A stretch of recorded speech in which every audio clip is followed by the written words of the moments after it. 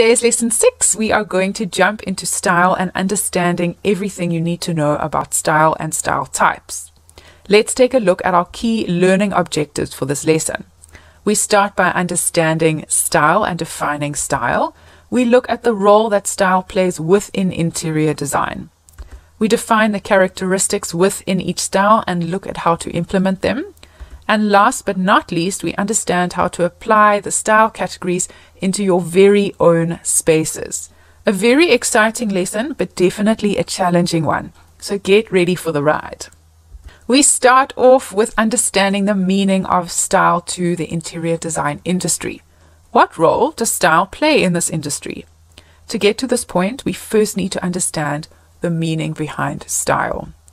So in order to get a meaning of style, we jump to the dictionary definition, which is a distinctive appearance typically determined by the principles according to which something has been designed. The word style comes into play in so many areas of our daily lives. It comes into play with fashion, in cooking, and in the general way we do things on a daily basis. This definition above of style is the same concept when it comes to the way in which we design our interior spaces. When we refer to style or the style of an interior space, it relates to a set of basic rules and guidelines and features grouped together to create a certain look or feel within that interior space. So remember, in our lesson 4, we looked at our principles and design elements. We saw that our elements were our ingredients and the principles of design were our equipment.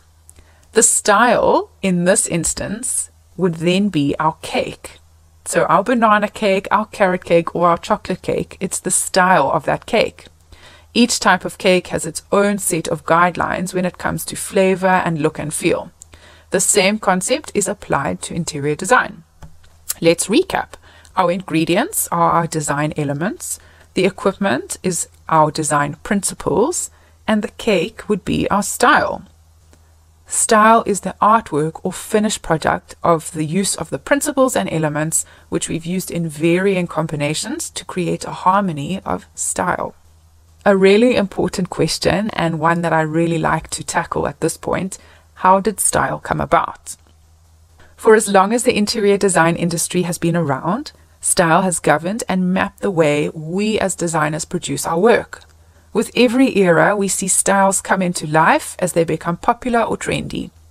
They then become mainstream of that particular era and then fade into the shadows as they become less trendy. During our history book of interior design, styles have also been divided into certain movements where lifestyle and culture and the daily lives affect or influence the style of that time. This is less about trend and more about the need and functionality of that style. As style progressed, so did the trend, which assisted in the rapid growth of style to this day. Due to the fact that style is governed by trend and popular demand, there are so many styles that have come and gone through the years. Not all of them have stood the test of time or trend. However, we see quite a few of these original styles within interior design and still learn about them and implement them to this day. So as we go through the rest of this lesson, take a look at some of the style types that we look at and see if you can spot them in your everyday lives. As we know, and as we've just learned, each style has its own set of characteristics and rules that make up that specific style. This is evident in the final product visually displayed within the space. In order to master a style and accurately project a style type into a space, we need to learn about these characteristics that make up each style group. By knowing these characteristics and how these principles are carried out in that particular style, we are able to get closer to achieving a well-designed space.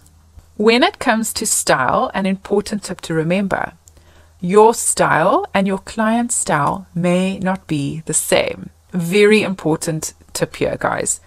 This is why it is so imperative to study the characteristics of each of the styles so that you have a better idea of what style would suit your project based on the brief and based on the style that would best suit your client or space.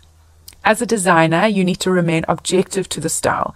Apply a style that is best suited to the project, not what your preference is on that particular day. With that being said, if you feel that the style your client is leaning towards is not suitable based on the design principles and elements, it is your responsibility to guide them in the right direction in order to create a well-designed space. Knowing the characteristics and guidelines of each style will help you to achieve a well-designed space.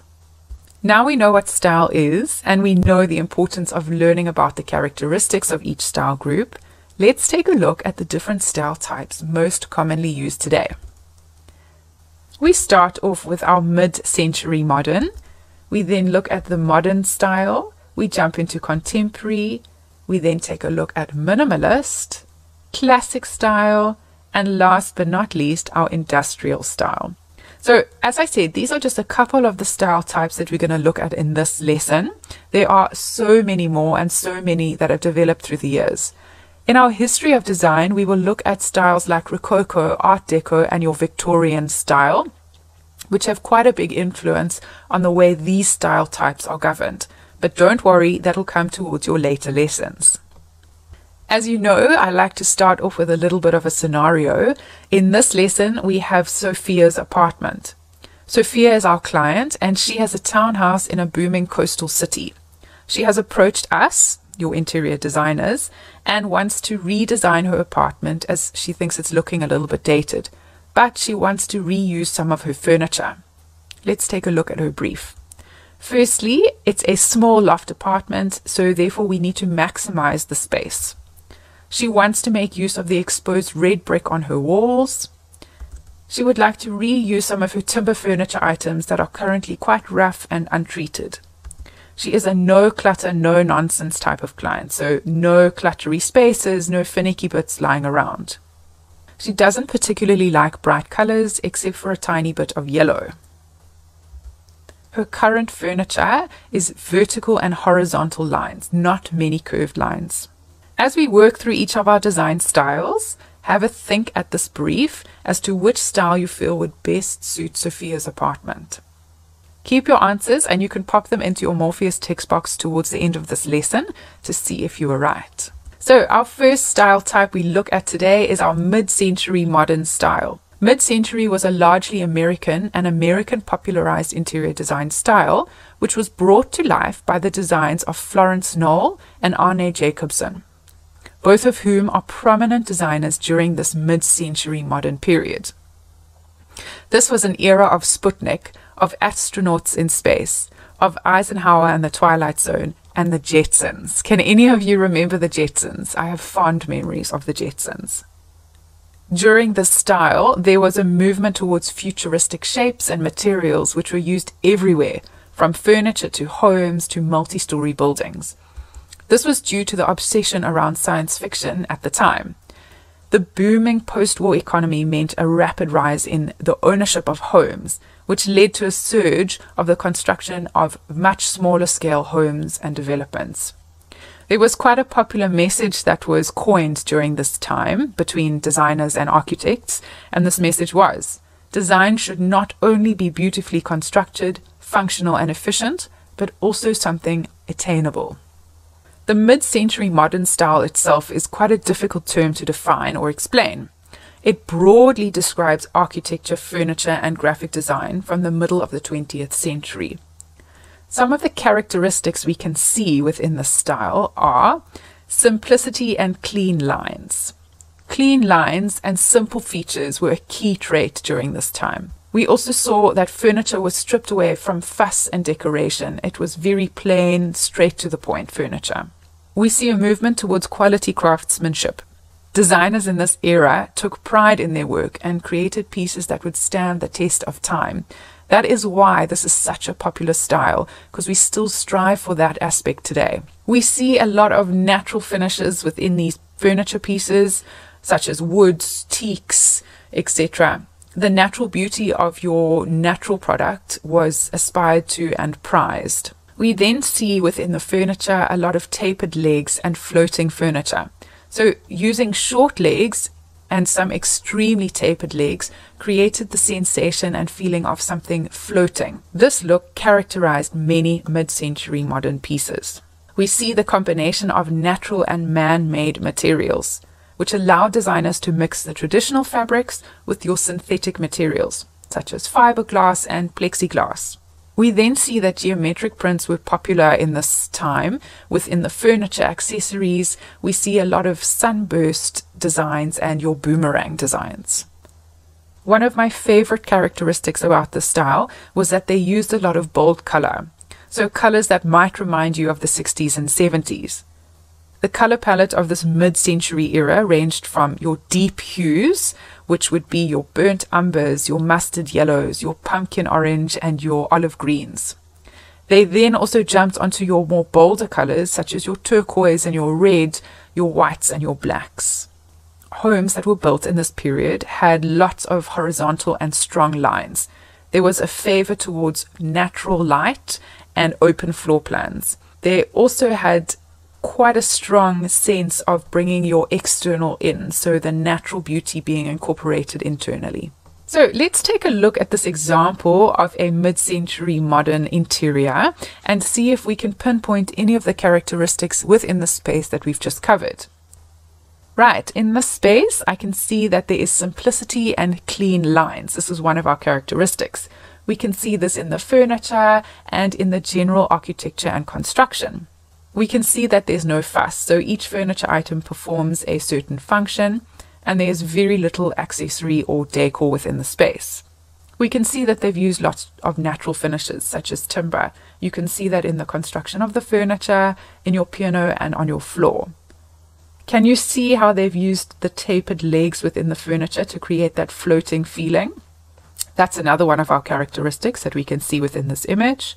We can see that they have combined your natural and synthetic materials. So you've got natural materials on the floor and your synthetic materials in your carpet. We can see natural materials in the makeup of the furniture and synthetic as the fabric. And last but not least, and like I said, one of my favorite, we can see some of the use of bold color. So I'm getting quite a strong sense of that mustard yellow and that burnt umber. Your mid-century modern style brings some really iconic pieces from this era. So pieces that were born in this era are still used today. Can you name any of these furniture pieces that are on your screen? Firstly, we have the Eames lounger. This is a lounger created by Herman Miller and still a chair widely used today. We then have the egg chair, and we can see why it's called the egg chair because it's shaped as if it's holding an egg. And last but not least, we've got the womb chair.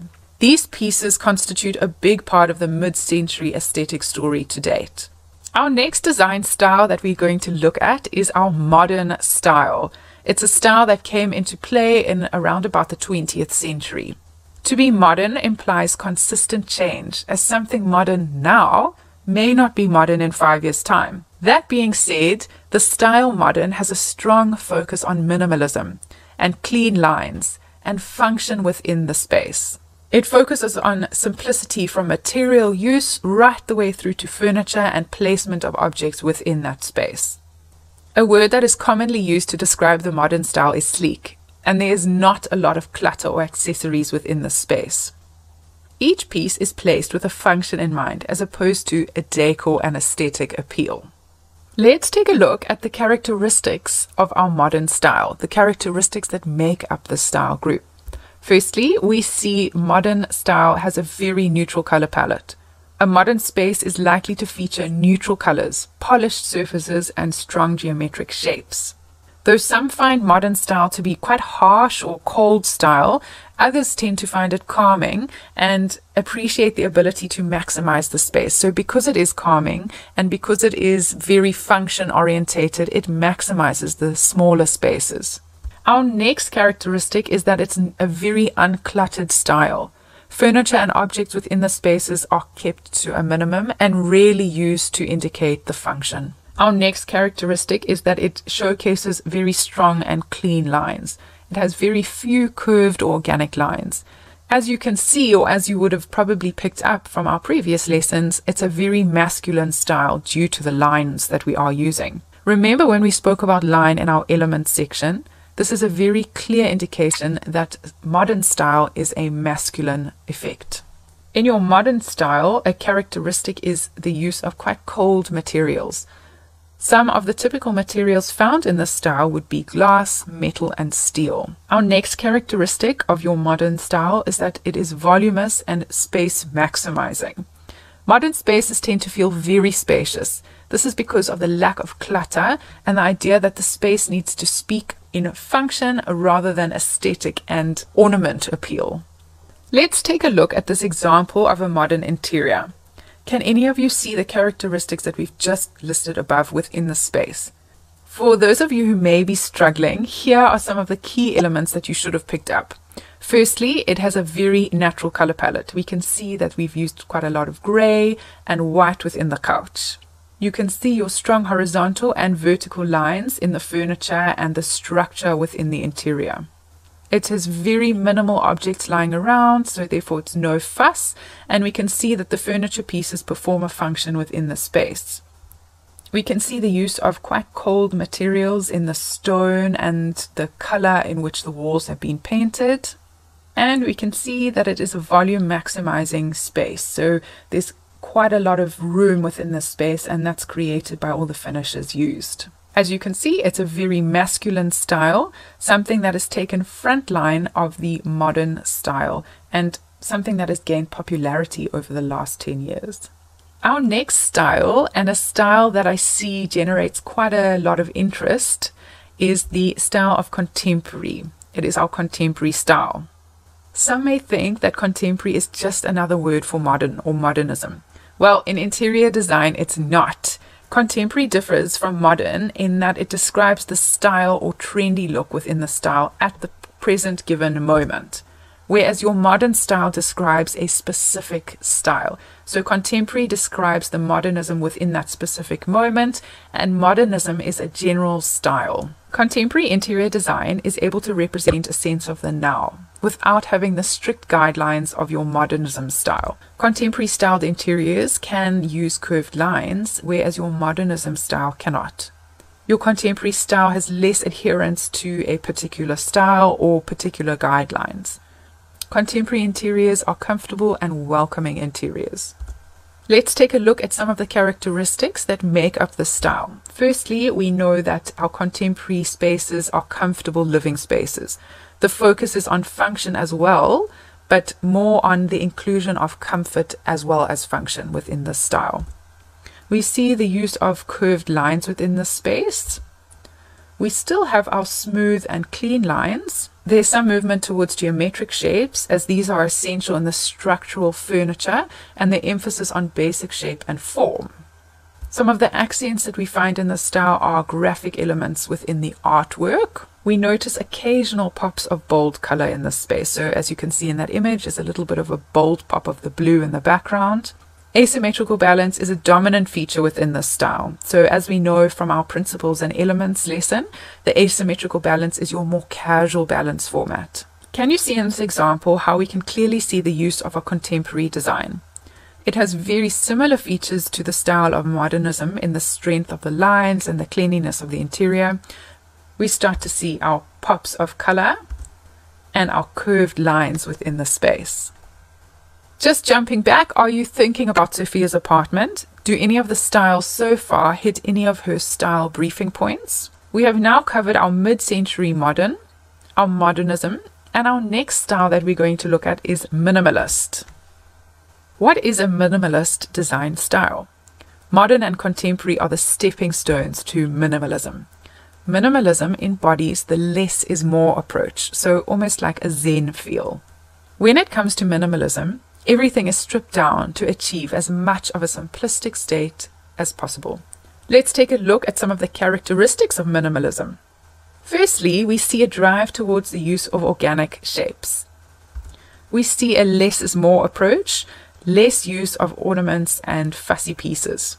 We see the focus on essential quality of the space rather than the objects that fill the space. Minimalism is ideally suited to large open spaces. With minimalism, natural light is cherished, which leads itself to the quality of the space again. Another characteristic here is the hidden storage. This is a characteristic that I love and try to bring in as much as I can in my current designs. It has cleverly hidden storage spaces. Let's take a look at an example of a minimalist space. Can you identify the common characteristics that we've just covered within the space? In the meantime, I'm going to help you out. Here are some of the characteristics I can see. Firstly, we see the use of organic form and organic lines within the couch. Can you see in the coffee table, it's got curved edges and it's more of an organic shape than a man-made shape. We see the focus on the essential quality of the space rather than the objects that fill the space. So we can see it's clearly laid out. The couch is there for sitting. You've got 2 side chairs for guests and a coffee table, and that's it. It's a very minimal approach.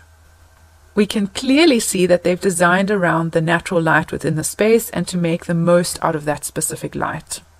And then again, last but not least, can you see how cleverly they've hidden the storage behind the couch on the back wall? And then behind the coffee table. It's neat, it's clean, and it's totally hidden, no clutter. Before we carry on, I'd like to give you a little sneak peek into what you can expect for your next lesson. We're diving into color and how to render by hand.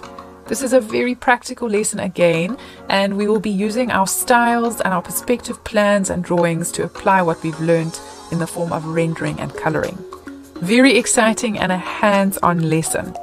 But just a sneak peek, let's get back into our styles as we're going to need them for this lesson.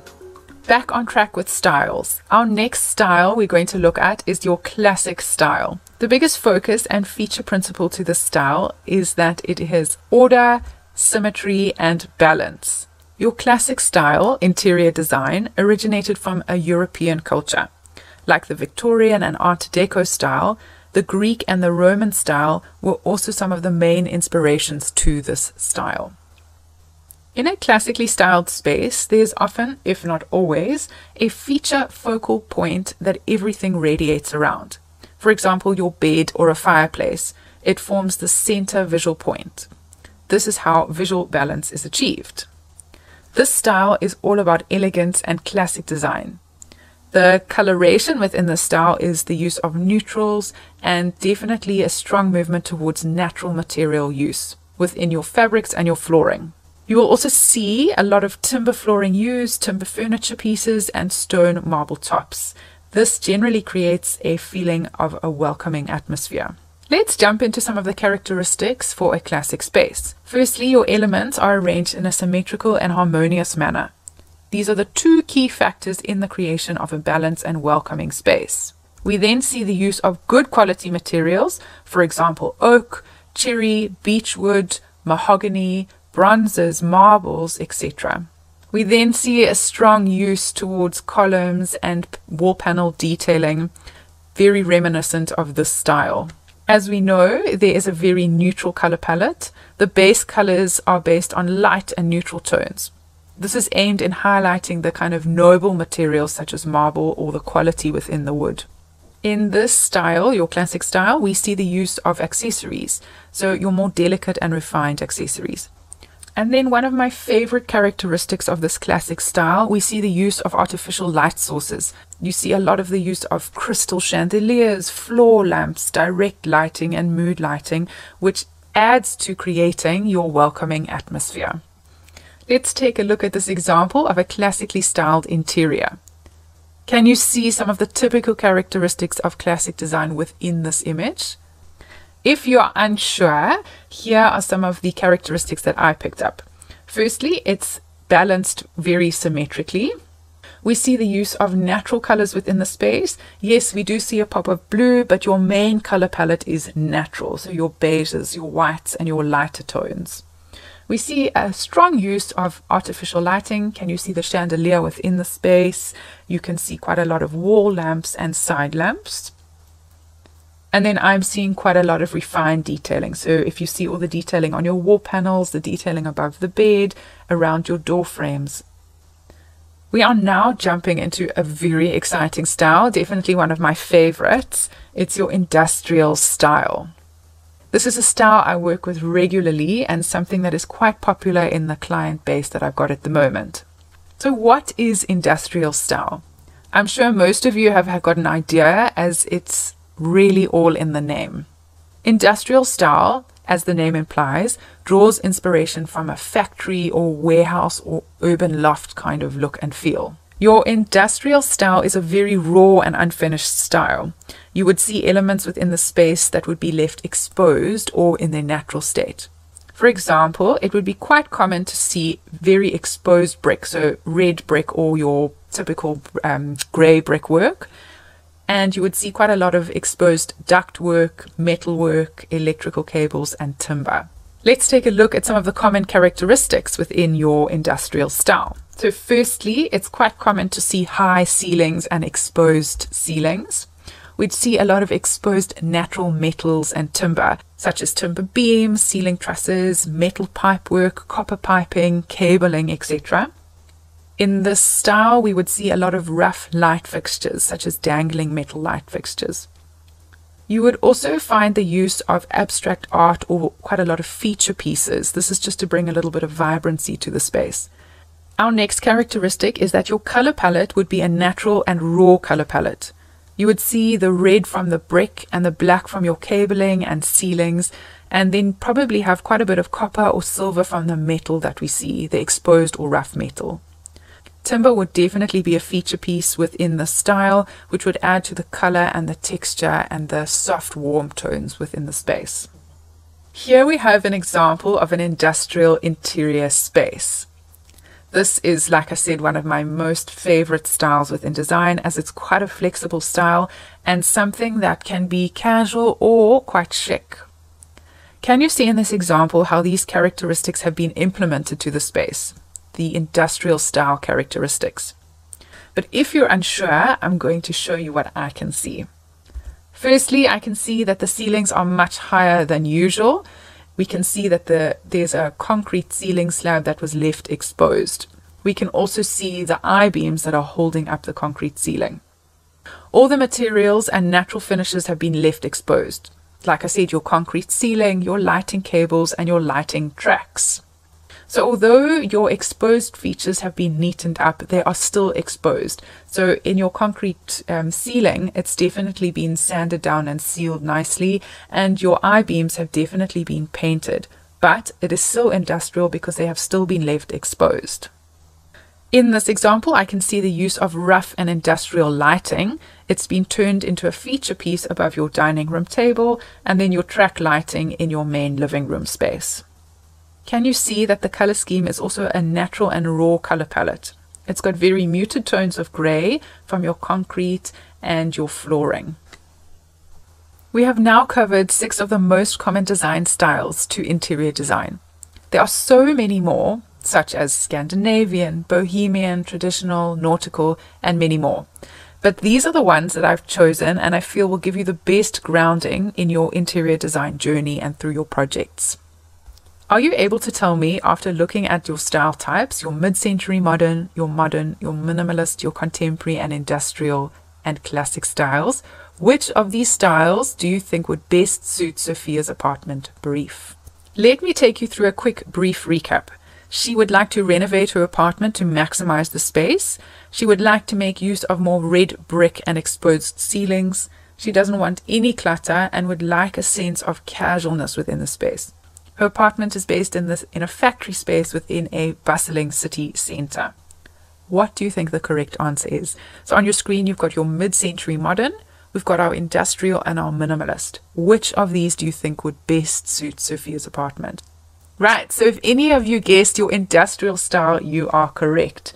Her style and her brief lends itself very nicely to an industrial style. That brings us to your challenge for today's lesson.